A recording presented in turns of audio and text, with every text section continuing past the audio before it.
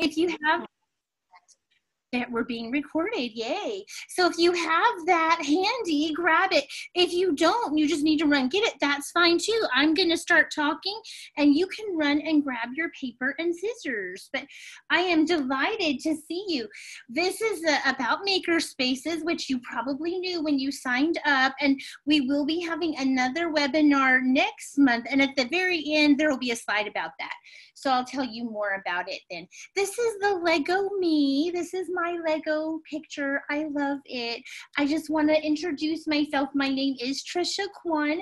I know I've seen some of you in class. I've worked with others of you. I am a teacher at UNT right now, but I have been a librarian. I am a little bit of an inventor.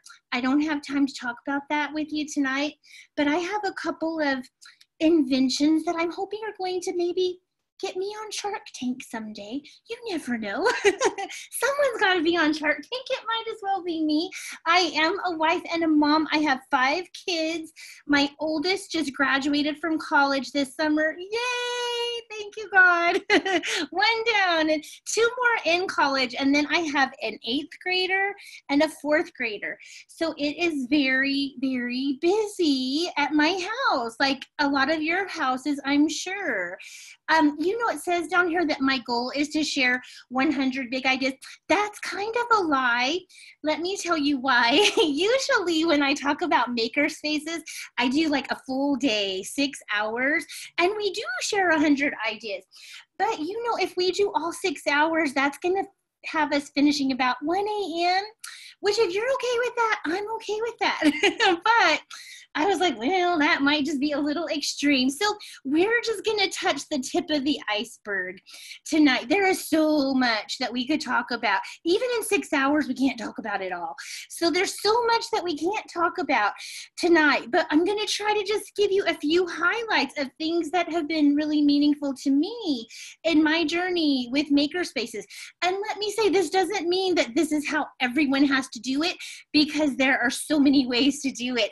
But I'll just share a little bit about what I have seen. And I want to give you a little background information too, because some of you may be completely new to Makerspaces. Maybe you've never used them before and you don't even quite really know what they are. So we're going to start at the beginning with what is a Makerspace. That's where I started. When I was a librarian, I was working in elementary school, and I said, I want to do Makerspaces this year, but I didn't really know much about them. I had read some things, but I didn't know as much as I wanted to know. So I started doing research, and you know, we're really good at research as librarians. And the more I read, the more confused I got because it was kind of like this little guy trying to catch a fish with your bare hands. Everyone had a different opinion about what is a maker. Some people said, oh, well, it's a fab lab. You need a 3D printer, and you need soldering irons, and you need laser cutters and lots of robotics, and it was tech, right? Well, I didn't have any money, and my internet connection may be a little wonky every now and then. So if I freeze, don't worry, I'll be back. So I said, well, on the other end, there were people who Makerspace extremely fancy. So as I read more and more, and I'm sorry if I froze for a second, you guys, because I see some of you froze too. As I read more and more, I started to realize that there were similarities in every definition. So I'm going to show you a couple of definitions of Makerspaces that really stood out for me. This is one. Laura Fleming wrote a book called Worlds of Making, and I highly recommend it. If you haven't seen it, you should, because it's a great book. I'm not going to read the definition to you, but I do like what she had to say about tools, virtual and physical tools that are used to build creative projects. So if you think about that, what are physical tools? That could be almost anything that you can touch, right? Scissors, paper, tape, duct tape, you've got pipe cleaners, paper clips, clothespins, all of those things. Those are all physical tools where you could actually make something that is a physical representation.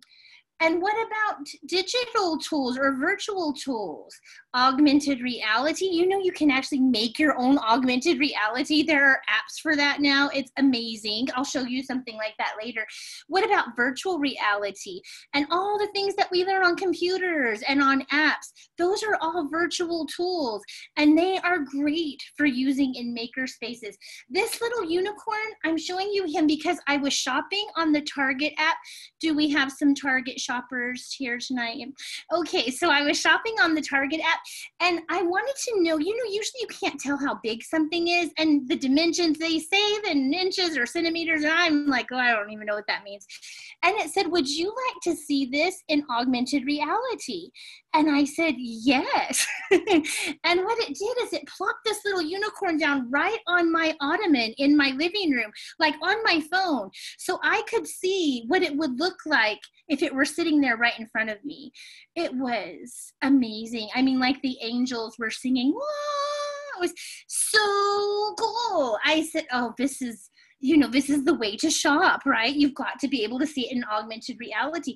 But that is like where we are. There are so many great digital tools. So always keep those in mind. And I'm going to show you a few of my favorites here in a little while. All right, this is another definition. I love this first line. Imagine do-it-yourself meets education. So are any of you do-it-yourselfers?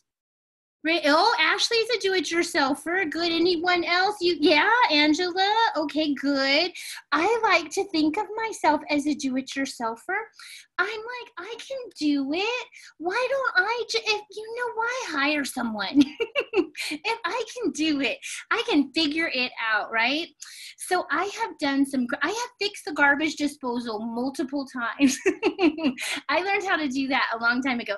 Probably the hardest thing I've ever done, though, is I retiled a whole floor.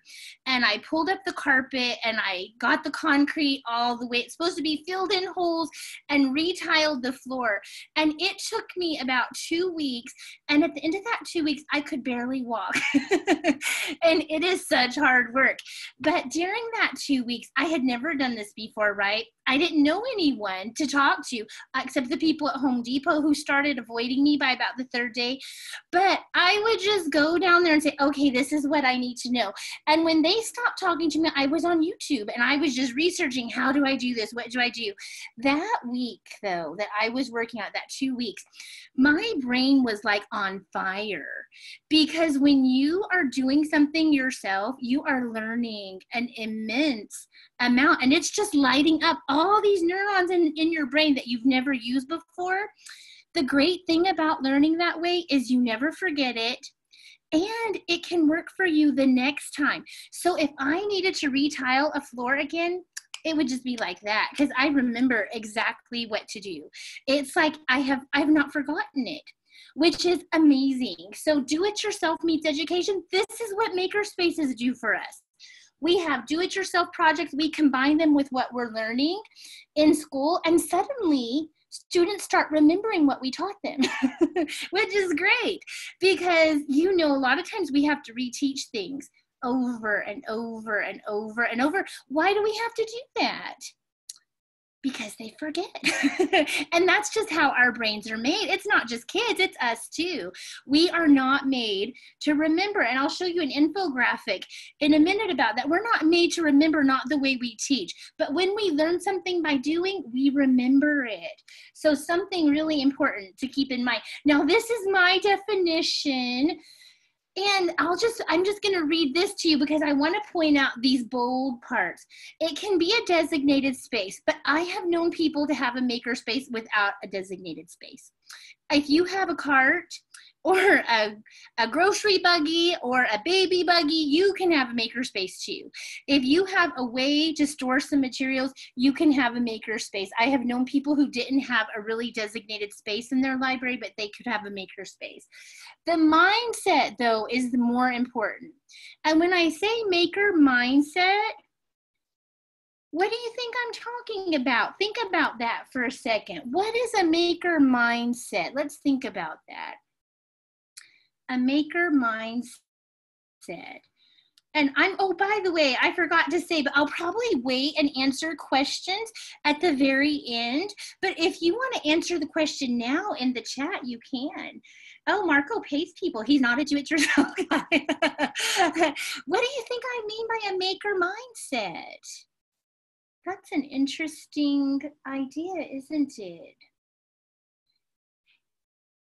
A maker mindset. It's really about an attitude. It's really about I can do this if I keep working at it. Open-mindedness, Michael says, absolutely. And Nellie said, I can do it and I want to do it. Motivation is the key. You probably all heard of growth mindset. This is very similar to growth mindset. A maker mindset, in fact, builds growth mindset. With growth mindset, we know that a lot of times students don't like to do things that are hard. If it's hard for them, they might feel foolish or like they don't look smart, and people don't want to look not smart. It's not just kids, it's us too. So a lot of times people will not try things that are a little bit harder because they're afraid of failing. But we need to embrace failing, right? We are going to fail. There's just no option other than failing. It is going to happen. We need to give students those opportunities to fail. And Makerspaces are like a really safe way to provide opportunities to keep trying. To, oh, it didn't work that time. What are you going to do next time? You've got to try again. And those failing opportunities just make them say, okay, I figured out one more way. This doesn't work, but I'm going to keep trying. So I think you all of your ideas are right on. That mindset is so important.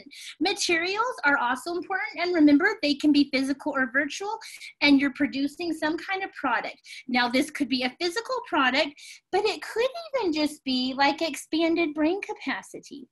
I mean, let's think about that for a second. Sometimes you get on an app or on a computer program and you learn new information or a new way to do something, but you're not really producing a product at all. But you did expand your understanding of a content area or something like that. So that expanded brain capacity is also really important and something that definitely happens in Makerspaces. I love David Lurcher. He's like my library hero. So David Lurcher came up with the idea of the library commons idea and really revolutionized the idea of what a library is. Yes, it's a place for books, but it's also a place for all kinds of collaboration and sharing. It's a place for students to come in and use the space for any kind of learning, not just students, but patrons in the public library as well. And he has also done a lot of research on Makerspaces. And I love his language here. He talks about it as a frontier in the evolution of libraries. It's kind of very Star Trek, and I like Star Trek. so I love that idea, though. It's part of the evolution of libraries. And I have the article linked for you here in a minute, but basically what he means by that is libraries have always been a place where we stored information in the form of books. Now with technology, we also use a lot of technology. So we store a lot of information and we're a resource for lots of information, but now we're also creating new information and creating new learning experiences through Makerspaces. So that is part of that evolution. Now, David Literature also has a very in-depth definition of the educational benefits. So he lists 9 educational benefits of using Makerspaces. And I'm just going to show these to you. Sometimes in fact, one question I got on the Padlet that we'll talk about later is how do you justify Makerspaces? Because some people say it just looks like you're playing. And playing is part of it. That is definitely part of it. And it's an important part of it. So how do you justify it? That's where these educational benefits come in. There are so many great educational benefits, and there's a lot of good research to back it up.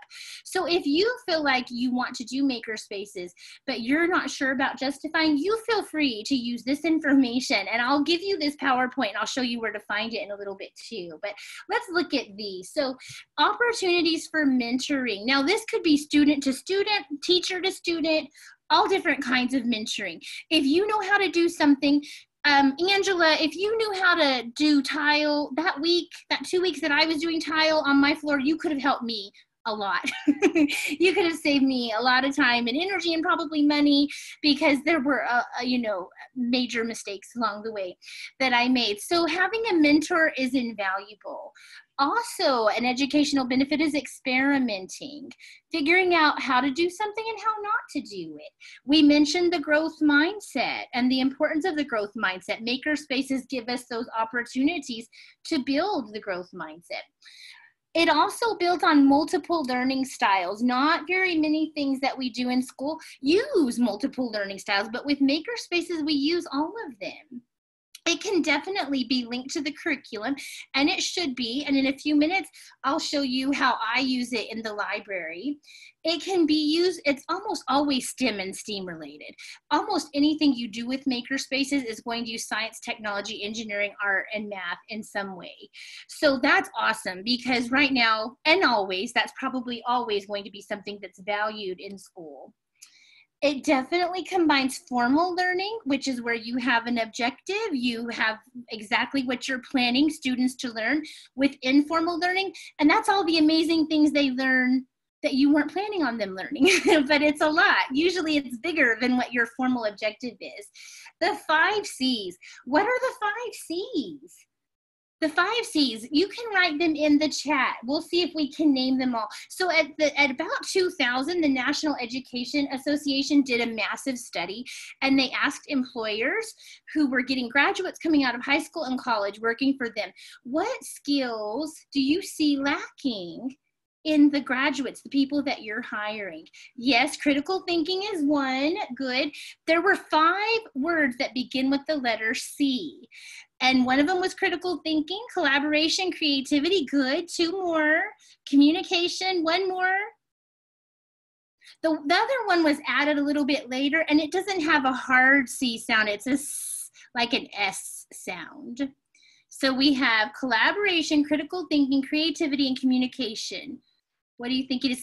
You know what? Here in Keller, we have a grade on our report cards for this.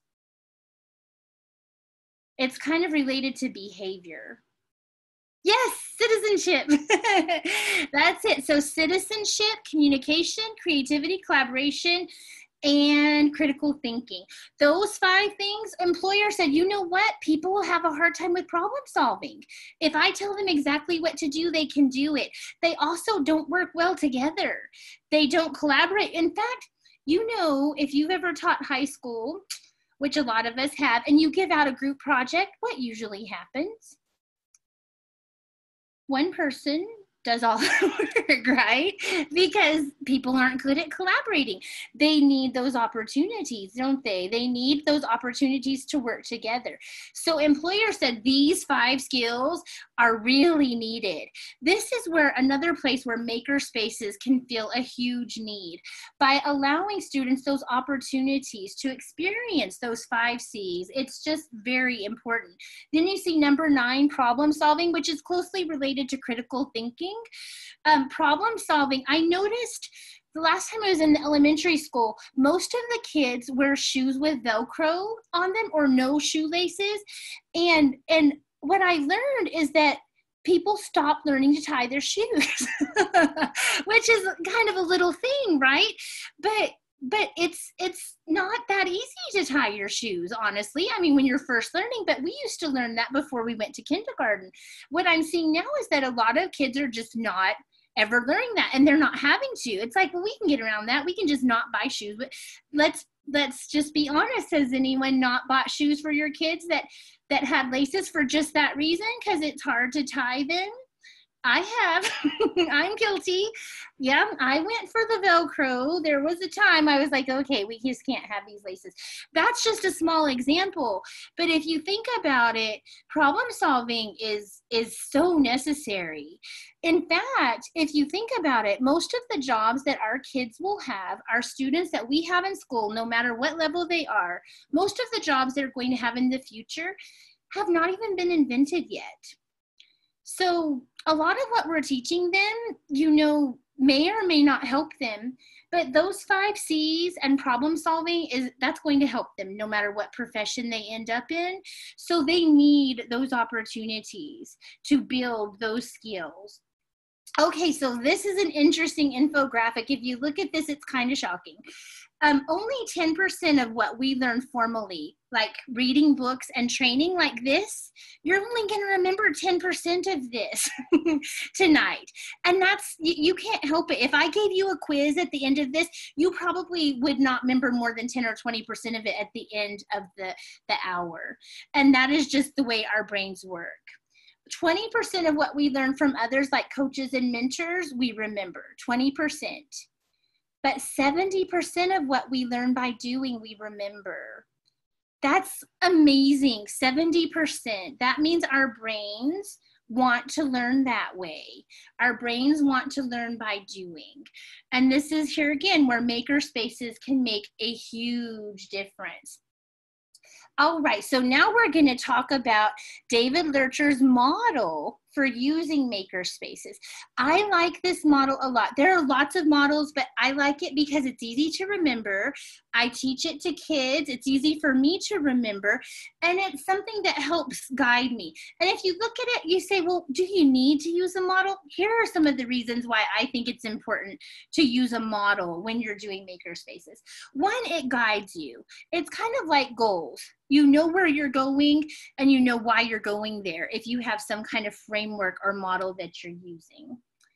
It also provides lots of opportunities to think about your learning and for students to think about their learning. It provides a hierarchy. We need to start by building a foundation and then move up to higher skills. If you think about like Bloom's taxonomy, which we start with lower level skills and move up higher, the higher level things like evaluation and synthesis are a little bit deeper thinking, in fact, a lot deeper thinking. The same is true with the UTech model. So it provides a hierarchy. So we start by building a foundation and then we move up to more intense types of thought. It also helps us to focus on learning through making. And once you start thinking in these terms, like what can we make to go with this lesson, it becomes really easy. But you just have to start. The main thing is just getting your toe in the water and starting. Now, this is a picture of what the model looks like. And you can see the U is for using, the T is for tinkering, the E is for experimenting, and the C is for creating. So we want to start with using. Now think about it like this. If I gave you all Legos and I said make something with the Legos, that would just be you using the Legos. It can also be direct instruction. If I had us make a paper airplane together and you followed my steps and you did what I did, that would just be using. If we wanted to move up a level to tinkering, let's say with your Legos, I said, now I want you to make the 7 wonders of the world. And I want you to do it like as a group. And there are 44 of you here tonight. Well, this would change your thinking. Your thoughts would have to go to a little bit more research. Some of you might be like, I don't even know what the 7 wonders of the world are. You'd have to do some research and figure that out. So we're leveling up a little bit when we go to tinkering. Now with experimenting, this is where we're actually trying and failing and building something until we get to the creation level where we've created or we've tweaked something in a new way.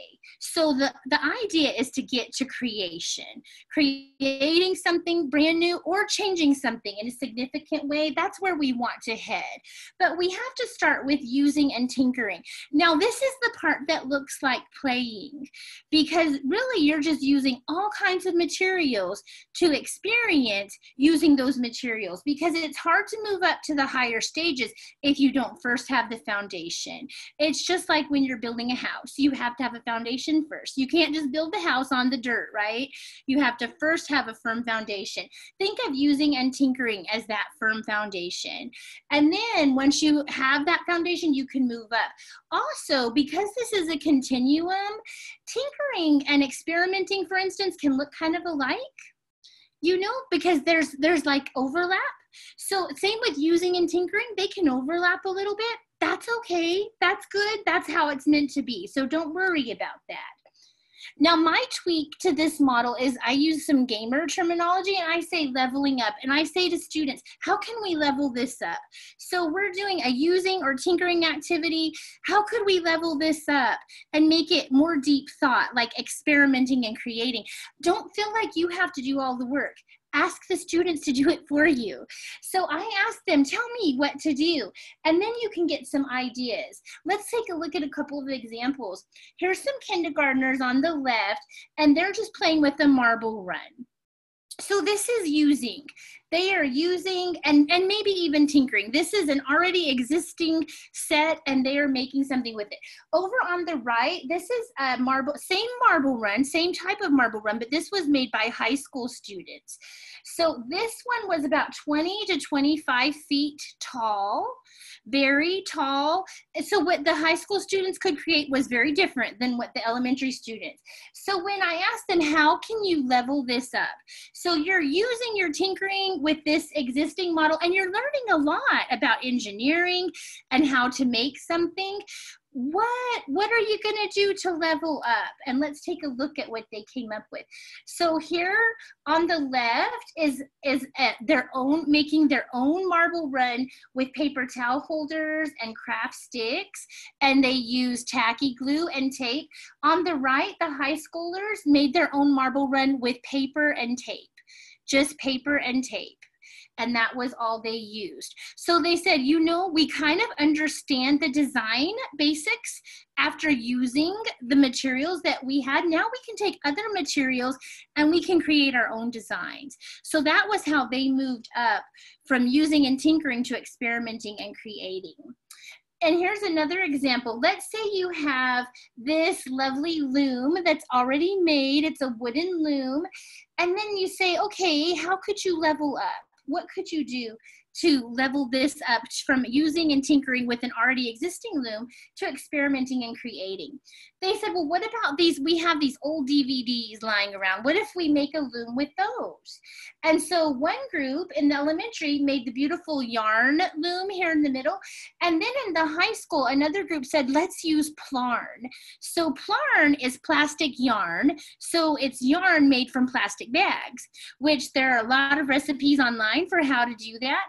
So they made plarn and then made little like coasters with the same thing, the DVD. So they just wove the plarn, made their own little looms with the DVDs, and it worked great. That was a really good way to level up though. Both groups thought of ways to level up. All right, now some of you, and I got this question in the Padlet too, some of you wonder, why are we doing this in the library? And I think it's a great question. In fact, when I first started, that was the question I asked myself, is this going to take away a lot of my time and attention from my main priority, which is getting kids excited about reading? And the answer is it is going to take some of your time, definitely, because you do have to spend time on it. It is going to be part of your collection. The good news is the benefits are so immense that it's worth it. In fact, within about 2 months of starting using Makerspaces in the first place I used them in my elementary library, my circulation doubled. And I already had a busy library. So that was amazing to me. I was like, wow, this was a great way to reach people and to make them want to keep coming back, which, you know, was part of the goal, right? We want them to keep coming back. So, of course, David Lurcher mentioned the evolution of libraries. Also, if you think about it, we're on the cutting edge. We also use a lot of technology. That's something we weren't always planning to do in the library. But when technology came along, guess what? Hello, librarians. You're our new technology experts because we're very good at researching and learning new things. We also provide a lot of resources. Makerspaces can be one of those resources that we provide to teachers. So I've gotten to where over the years, I started by just using Makerspaces with students, and then I started checking out Makerspace materials to teachers so that I'd slap a barcode on a tub and say, here you go, take this too. And they could do their own activities in their classrooms because it's so good. I didn't want anyone to miss out on the opportunities. Of course, it can lead to research, which is so important, another thing we teach in the library. It definitely will increase your book circulation. I'm not kidding. I know you may think that sounds crazy, but it is crazy, but it does happen. And it will bring those new users into the library. So there are lots of great reasons to use it in the library. Okay, so now we're gonna take a look at what can be done like with just a piece of paper. And there's a lot you can do with just a piece of paper. So whenever I think about using Makerspaces in the library, of course I start with books, because usually I have lessons to teach. I have different standards that I have to hit on, and I'm using a book of some kind. So I try to find books to use that cover lots of bases for me. And Snowflake Bentley is one of those books that I love. Now this term book and build was something that one of my former students, and her name is Jamie Wright, came up with this. And I said, can I use that? I love that. And she said yes, so I'm giving her credit for it.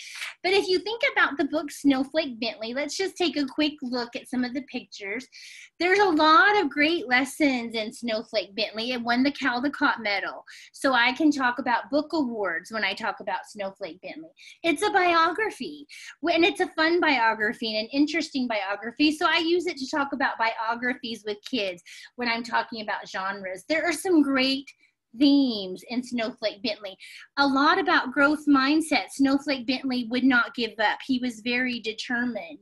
And also there are lessons about individuality, because the things that Snowflake Bentley discovered about the snow in the book were very closely related to how we are all individuals, just like snowflakes are all individual. So if you look at the picture, Snowflake Bentley had a dream and he wanted to know more about the snow, which is so interesting to me. He had a microscope and he would capture snowflakes and he would try to draw pictures of them. But of course, the flake would melt and he couldn't ever get a picture. So he convinced his parents as he grew up, and they believed in him so much that they basically mortgaged their farm in order to buy this special camera for him so that he could take pictures of the snow. And that is what he did. And here is him. It took him 2 years to finally get a decent picture of the snow. If you think about that, that is crazy. 2 years, but he did not give up. He was so determined. And he learned things about the snow that no one had ever known before. And he traveled all over the world teaching people about the snow. And this is an actual photo that he took. He learned that all snowflakes have 6 arms. And he learned that no 2 snowflakes are alike, among other things. So when I think about the U-Tech model, and you might remember that U is for using, we're gonna make snowflakes together. I say, okay, using. This is gonna be fun. So if you have your piece of paper, get your piece of paper, and you see here on the screen, this is a diagram of how we're going to fold the paper. Now, this is like really beginning origami, and origami is so good for you. Origami uses both sides of your brain, your left and your right brain, which means the 2 sides have to talk to each other, which basically means you get a lot smarter and you build these pathways in your brain. So it's still good for you. Now, I have a rectangle and I need to make a square. So I'm going to take my paper and I'm going to fold it. Let me look at it here. I'm going to fold it like this. And then I'm going to cut this piece off the bottom, because what I want is a square. So if you have a triangle and you have 2 sides of a triangle, that's going to make a square. So cut off that piece, and I'm going to cut off my piece. And then you have a square. All right. So there's a square. Now step 2 says to fold your square in half. So do that, good. And then step 3 says to fold it again. So now you're gonna fold your triangle in half one more time. And it's nice to have really good creases. The better your creases are, the easier this next step is going to be. This next step is the only hard part, y'all. Everything else is easy. This step, you need to take this triangle and basically you're going to fold it into thirds.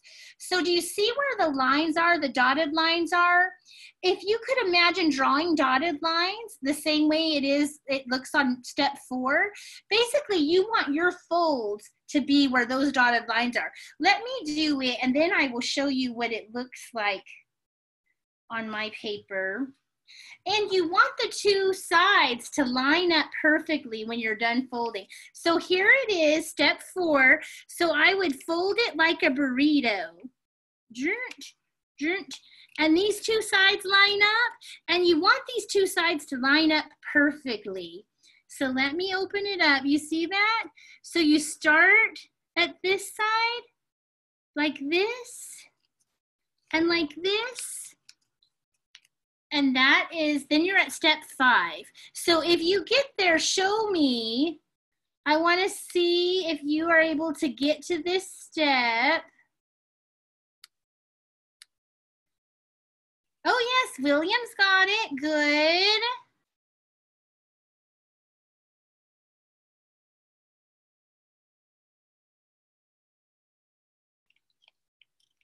Who else has it? Good, Jackie's got it. And sometimes you have to play with it a few times to get those two edges to line up. But when you do, then you want to cut off this bottom part. You can see that's step 6. So you're going to take your scissors and you're going to cut off that bottom part. So cut that off. And now you have this little guy. And now you're ready to start cutting. Now along the edge, this is going to be what the outer edge of your snowflake is going to look like. In the middle is going to be where you're cutting in the middle. So go ahead and start cutting. I'm going to show you this computer program. And you just cut, but I'll show you how this works. It's pretty cool. And hopefully it'll open here. Yay. All right, so, yes, I'm gonna use it once. So, and this is going to be in the presentation too, this link, so if you ever want to use it in the future. So this looks just like this. So I can use my little cursor and I can basically make little cuts. So if I wanted to do hearts over here, and then maybe, I don't know, I want to do an angel. And then I say create. There's what it's going to look like when I open it up. So this is like tinkering and experimenting. I'm trying to figure out, what do I want my snowflake to look like? And then if I say resume and reset, it goes back. So then I could try something else. So I like to have students play with this program, this computer program, before they actually make a cut. Because then they might be able to, you know, design something and say, oh yeah, that wasn't what I really wanted, but I like this. So like, let's say I want to do a Christmas tree. There's that. And maybe I'm going to do a snowman on the other side. And then I say create. That's what it would look like when I open it up. And then I can say resume and reset. It's very easy to use, but it gives you that nice visual so you have an idea what your snowflake is going to look like before you make it. Did anyone finish your snowflake? I'm gonna make one real quick. Let's see. And the nice thing about this is everyone ends up having something that looks different from everyone else.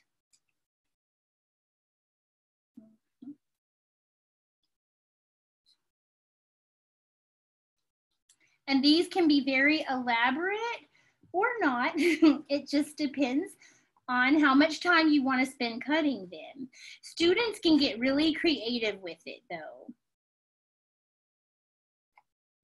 Okay, so now I've got mine cut. I'm going to open it up and let's see what it looks like.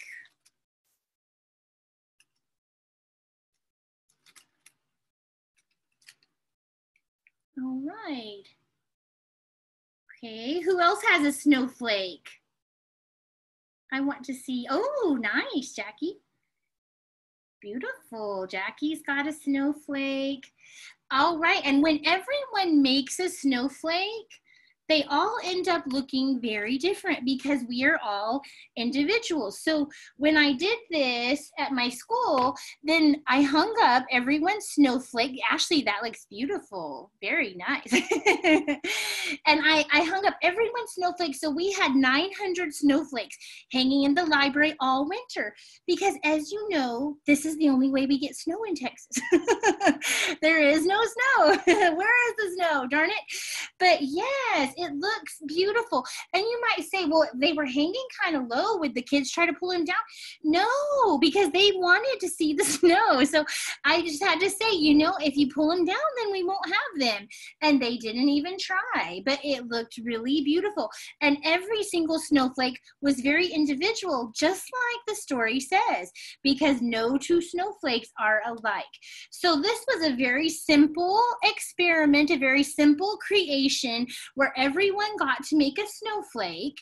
We went through the steps of the UTech model, and we talked about, well, what step is this? What step is this? What step is this? As we went, and it didn't take a lot of time, but it linked us to the story, which helps the students remember Snowflake Bentley, which was really what I wanted. I wanted them to remember the story. Now, you might think, what else could we do with the snow? That's a question I asked them. Let's experiment. What else could we do with the snow? What else could we create? So I asked students to give me ideas. They said, let's make snowflakes with other things. There are lots of things you can use to make snowflakes. Really, the sky is the limit, right? I mean, almost anything you could use to make snowflakes. So now this was a laser cutter in high school. So, you know, you can't necessarily do that in elementary, but at the high school, yes. And it turns out beautiful. I love the one on the right made with hangers, with buttons and discarded books. Don't throw away those discarded books. You can use them in your Makerspace. Don't forget. The one on the right was made with a 3D printer. Great for making all kinds of things, including snowflakes. And then one group of kids said, well, what if we actually make snow? Let's find snow recipes, and then let's have a competition to see which recipe we think makes the best snow. And that was a lot of fun and a lot of learning, a lot of problem solving, working together, all those 5 C's. It was like magic. So, and they'll never forget it. It definitely met my goals. So when you think about, and if we had time tonight, I'd have you write down goals for your Makerspace. You need to have goals because your goals, just like any kind of framework or model, are going to guide you. So I'm going to show you my goals, and I always think 3 goals. We're not going to share in small groups because we don't have time to do that, but I always think 3 goals are good, and make it simple. You want to be able to remember your goals. So one of my goals is opportunities to use the 5 C's. I think the 5 C's are so important. So collaboration, communication, creativity, critical thinking, and citizenship. Those 5 goals are so important. I want students to have lots of opportunities. So when I develop a Makerspace activity, I say, does it use the 5 C's? That's my first question. Goal number 2 is fostering a maker mindset. Now this can lead to a lot of problem solving and inventing. And look at this. This was a student, a middle school student created this ice cream cone catcher. So what was the problem she was trying to solve? She was trying to solve a problem. Most of the time we're trying to solve a problem when we create something. What was her problem? Her problem was that the ice cream was melting onto her hand. So she said, what if I just put a cool catcher on the ice cream cone? And you can see through the picture, she made this with a Dixie cup and Play-Doh on top. She took this to an inventor fair, and she ended up getting a deal with an ice cream cone company. to actually manufacture these. There are, in fact, a lot of kid inventors. Kids think outside the box, and it's not hard for them to be really creative. So there's lots of opportunities. But this is a goal of mine, fostering that maker mindset.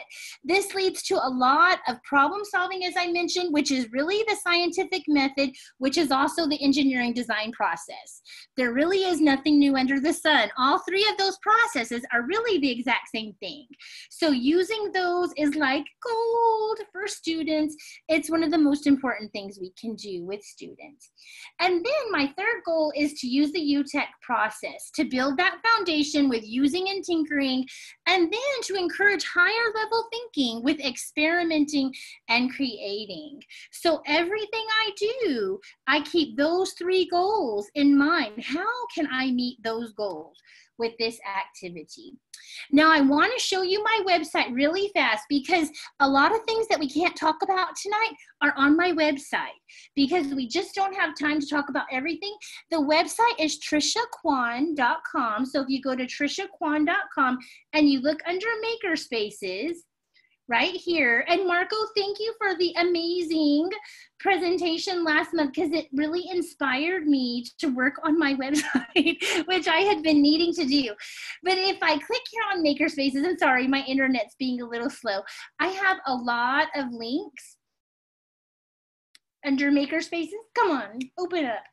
And I think I have 12 or 13, which may be a little too many, but you know, it's just, there's so much good information to share. Let me try again and see if it'll open up a little bit better this time, because I want to show you just a couple of things so that you can come back and look at these things on your, okay, there it is.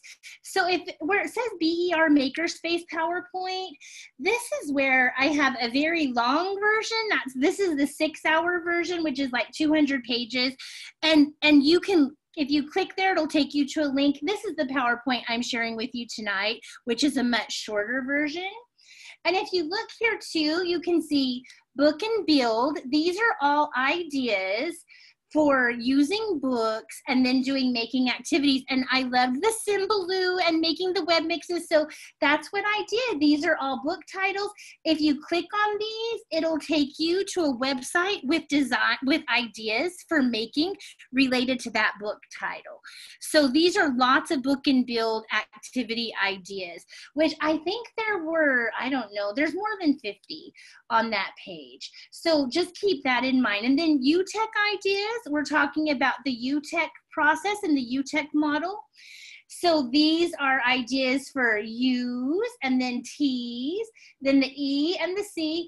And this right here where it says UTech model, that's David Lurcher's actual article. I recommend that you read it. It's fabulous. So good. So good.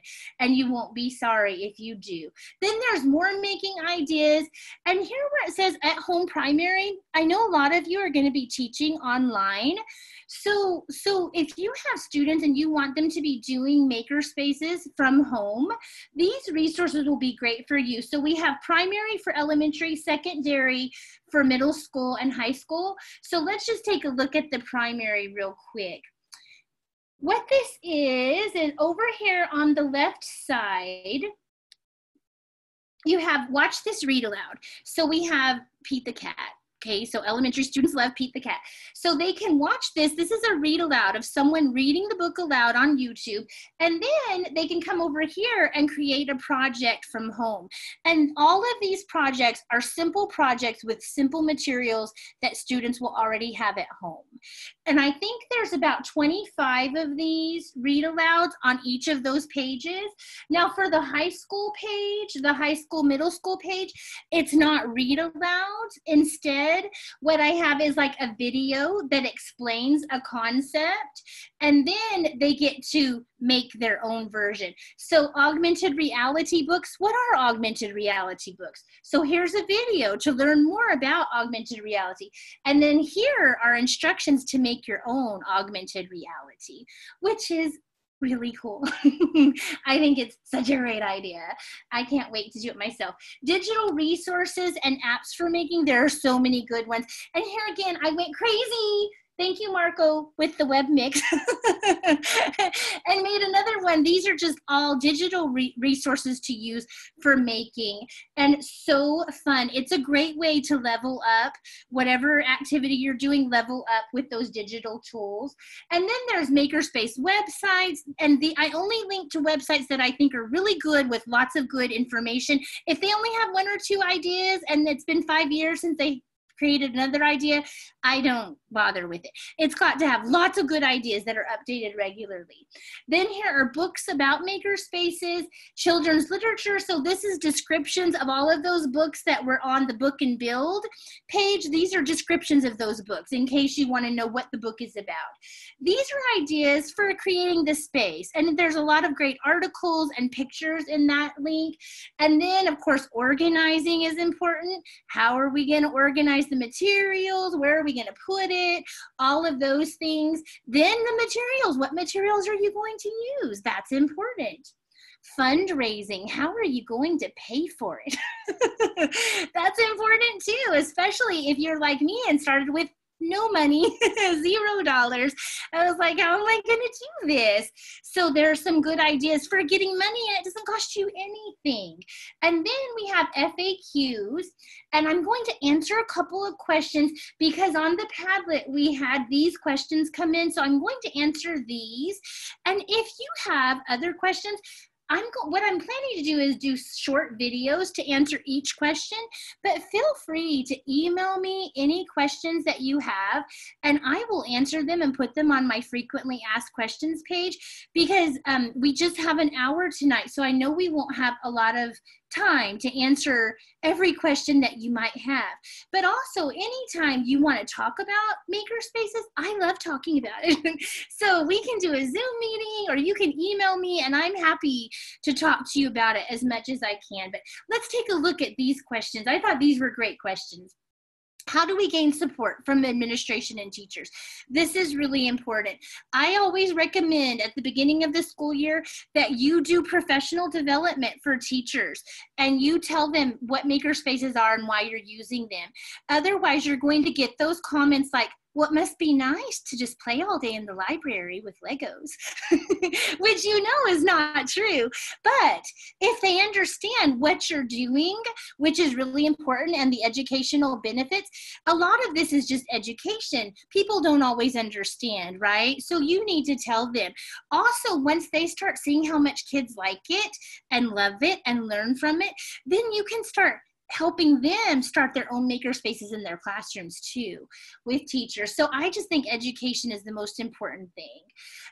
I've been given the chance to develop it, and I'm looking for functional furniture and storage. If I could design my own space, what a gift. I would go with shelving on wheels that can be easily moved, same with tables. At the elementary level, most kids like to stand up at the table to do makerspaces. At the higher levels, middle school and high school, they prefer to sit. But at the elementary level, it's perfect standing. They would prefer to stand while they do makerspaces. So the more flexible your seating and your shelving can be, the better. I love sturdy plastic see-through tubs and spend money on tubs. I know we don't like to spend money, but they will last better. If you spend a little bit, you can store so much in those tubs. So I highly recommend tubs of different sizes. Right now I've seen some pencil cases on sale for 10 cents a piece. When that happens, I just go buy 100 of them, because those are great for even making little makerspace kits that you can send home when we're not in the middle of a pandemic, where you can put a barcode on them and let students check those out. They love it. So now there are a lot more ideas too on that question under the space and materials. But that's my brief answer there. How do you make a makerspace safe in this COVID world? This is a great question. I've thought about this a lot, because this is a problem we're going to have, right? It's everywhere we go. It's a problem we all have. So I recommend, of course, you're going to have to sanitize a lot. Some things you may not be doing, like using a lot of Legos, because you can't sanitize them every time someone touches them. You just can't. I mean, paper is going to be your friend, right? The things you can do with paper where everyone gets their own piece, and this is really cheap, those kind of activities.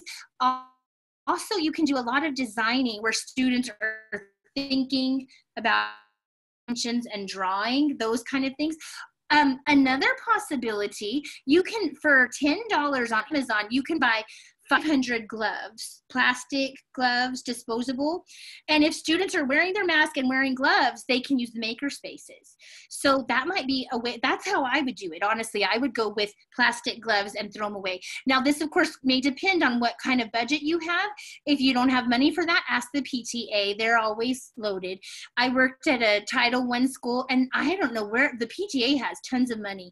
So ask them first if they will buy gloves for you to use, because if students have gloves on and masks, they should be able to use the materials.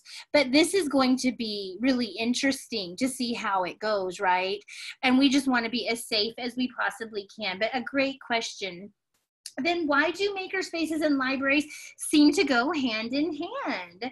I love that question. It's because we're so amazing. Librarians are the best. We really are resource people, right? We are in the helping profession. We are there to help everyone. And if you think about it, have you ever watched Librarians on Jeopardy? Because librarians always win. They always win on Jeopardy because they know so much about so many things. And that's because we are the go-to resource.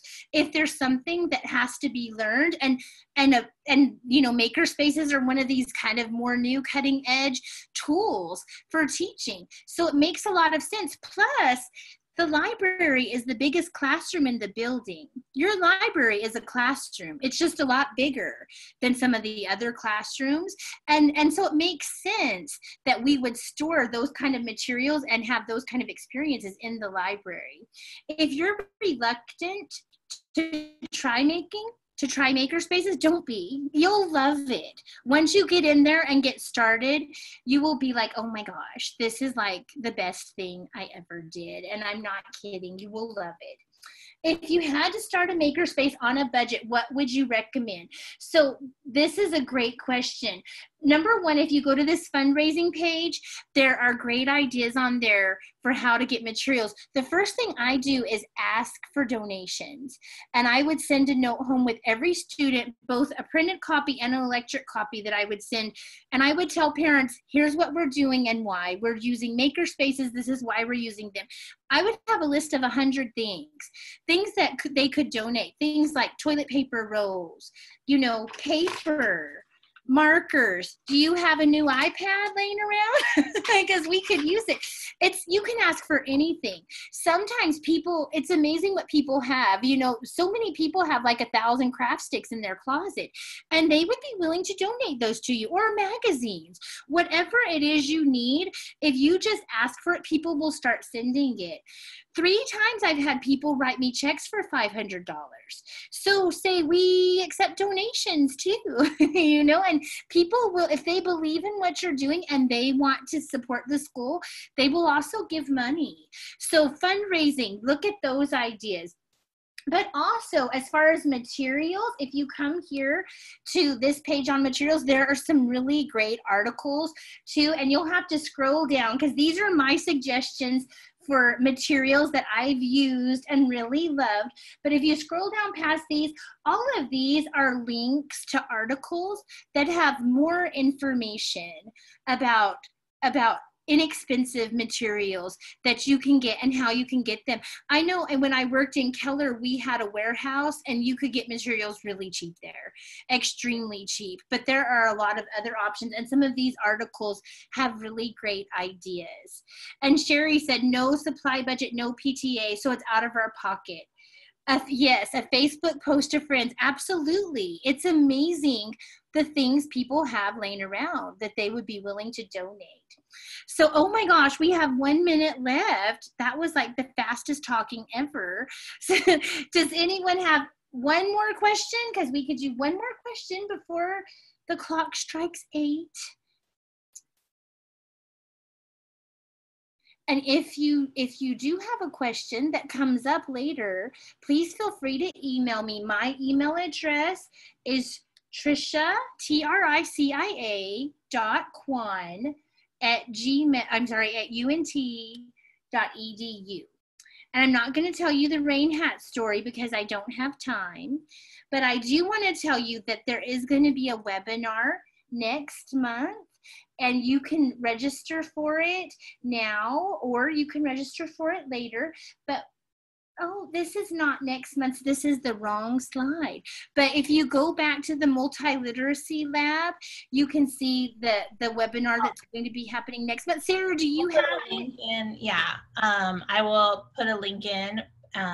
You keep talking for a minute and I will get the description, okay? Okay, Sarah's going to put a link in the chat. I'm trying to remember who's doing it next month. Do you remember, Sarah? It's Daniela. I just, Dr. I think it's on Smith. online presentations, so let me. Okay, and then the month after, Dr. Schultz-Jones will be doing a presentation. Actually, that'll be me. If you're a student, you can use these for your practicum hours too, so make sure to count this, you know, on your mentor timesheet because you know every hour counts, so you might as well. Were you able to find? So, let me tell you. So, on September 23rd, Dr. Danielle Smith is going to do a presentation called "Tools, Tips, and Tips for Creating Dynamic Online Tutorials." And so I'll put the link in for the registration for that. October 21st will be myself, Dr. Sarah Evans, on manga literacy, what more we can get from Japanese comics culture. And then November 18th will be Dr. Barbara Schultz-Jones doing learning environments, best practices for today, you know, sort of COVID situation, so. Awesome. Okay. I can't wait. Well, thank you guys for coming. It's so nice to see your faces. Oh, it's really just a rare treat to see people, period. But all right here together. So thank you for coming, and we hope you have a great night. And we will see you. Oh gosh, the semester starts on Monday. Oh. Already. So have a good night. It's good to see you. Bye. Okay.